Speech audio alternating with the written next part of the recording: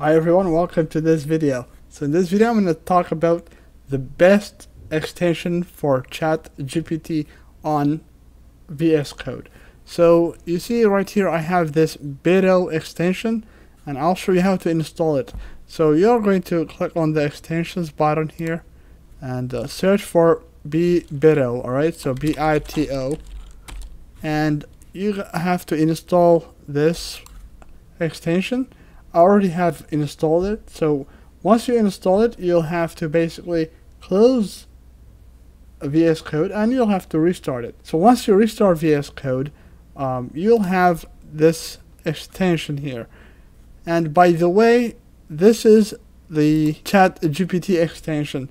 So when you first install it, you'll have to enter your email and then you are going to get a code. You'll have to open your email and then you'll have to copy that code and paste it. You gotta paste it here, and after that you'll have to skip like a couple of steps and then you'll get to this window. So this is the ChatGPT for coding. So this is one of the coolest automation I've ever seen.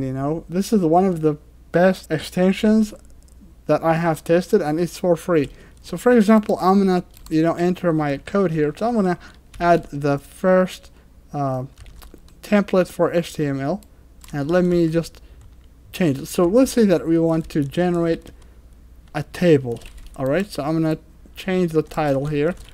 I'm gonna say table, and right here in the body I'm not gonna add any code here. I'll ask this extension to generate the code for me. So I'm gonna ask here, if you click here, you see it says ask any technical question. So I'm gonna ask it, add an HTML table with styling, with CSS styling actually. So CSS styling, and you send your prompt and let's wait for it. So you see the code is being generated and it's amazing. So I'm gonna expand the window so we will see what's going on. So you see it's generating the code. It has generated the HTML and now it's working on CSS. This is amazing. And you see all you gotta do here is you can copy the HTML.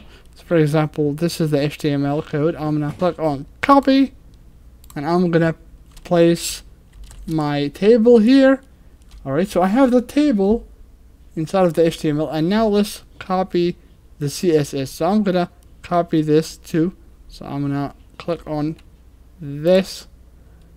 Alright, and I'm gonna paste it inside of the head. Oops, so I'll have to include the style tag. So style, and then I'm gonna paste the styling. So you see this is what it has generated for us. So it has generated this table with 3 columns, and this tool is amazing. So it saves you a lot of time. I do not have to. I mean, if I were to sit down, it would take me about 10-15 minutes to generate this table, but this extension is so amazing and I recommend it to everyone. So it's called Beto.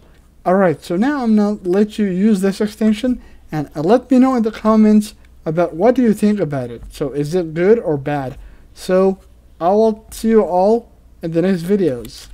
As always, thank you for watching and don't forget to subscribe to my YouTube channel.